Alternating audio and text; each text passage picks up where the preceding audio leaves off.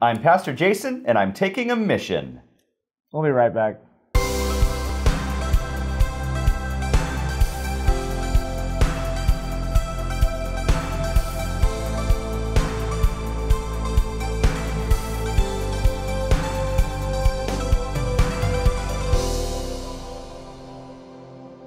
Good morning. Welcome to Wake Up, where we wake up. I'm Pastor Scott. I'm Pastor Jason. No, I'm not. No, I'm but not. It's okay. Pastor Jason's my biggest fan. he said, Jason's in Gulu, Africa, and I'm not. Thank God. It's good to have our show today. I'm glad that you joined us. We got Pastor Dan's with us, right? Well, regular Dan. So Pastor Dan is our youth pastor. I'm just calling those things maybe in the future. I don't know. We'll see. Someday. Wink. Asterisk.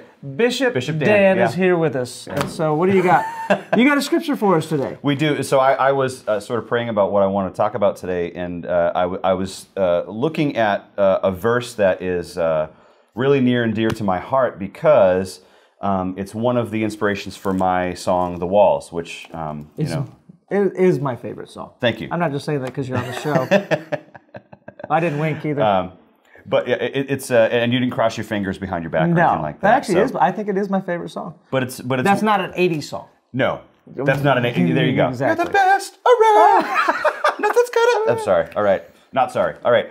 So we're in Philippians 2, and I love context because what I wanted to pull was the because of this. This is Philippians 2 and verse 9.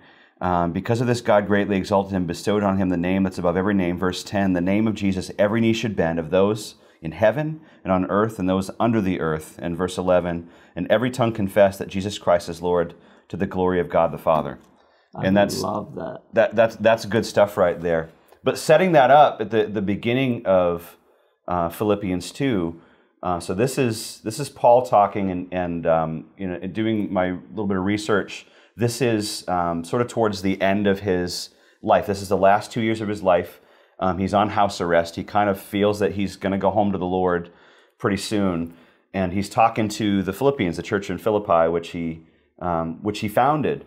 And he's kind of pleading with them like, okay, so you guys, you've got the spiritual excellence. That's good. Now be excellent to each other. He's like, right. He's like, Rufus from Bill and Ted.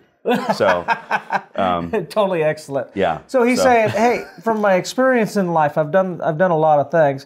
And isn't that weird? The older you get and the wiser you get, the more you realize that people, well, if you do get wiser, I know some people that don't, but if you do get wiser, the older I seem to get, the more important relationships and people become. Yes. And you find out that it's kind of the secret to life. And you want to grab some young adults, 18, 19, and go, people, love, relationships, that's what's important in life.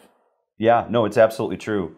And so he, and when you, the other thing too is when you've been in ministry a long time, the phrase I always sort of bring up is, I've seen this movie before, and you see a lot of the same kind of ebbs and flows and pitfalls and joys and struggles and that sort of thing.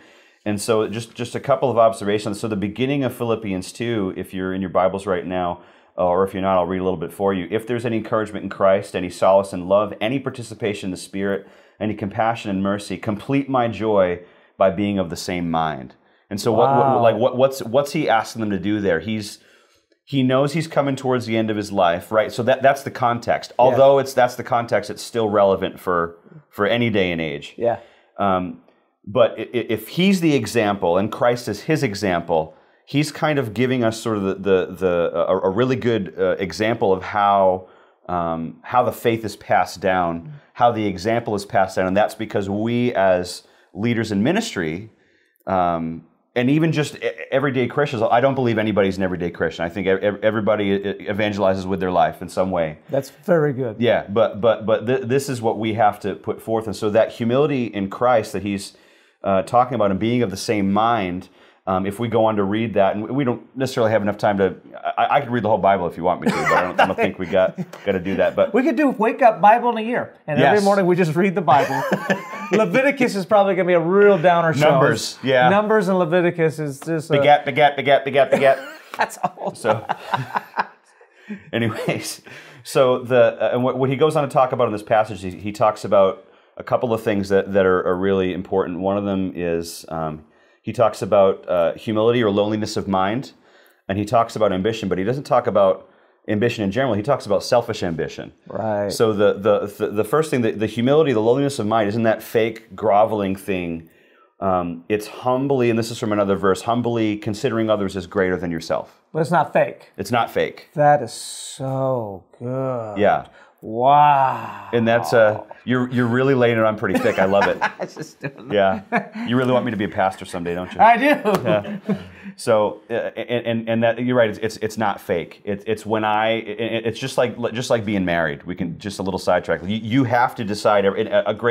Somebody told me once, what's the secret to being married? Is you got to wake up and marry her all over every day. That's a really good one. Every day. Yeah.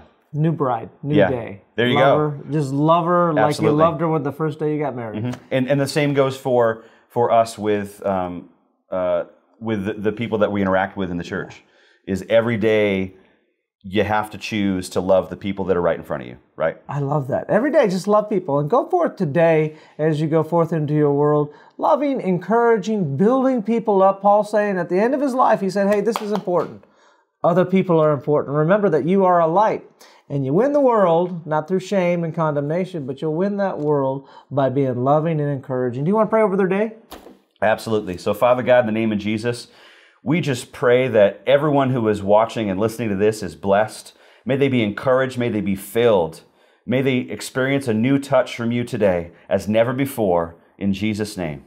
Amen. Amen. Hey, give us a couple thumbs up. Make sure you like it. Get your backsides in church this weekend. Yes. Because church, wherever you're at, makes a great life. Get your family there. Get it all. And we got a great clip that you can watch. And we will see you tomorrow. Be blessed. It's different. It's interesting is Jesus didn't come and condemn, did he? The only ones that Jesus condemned were the ones that were doing the condemning.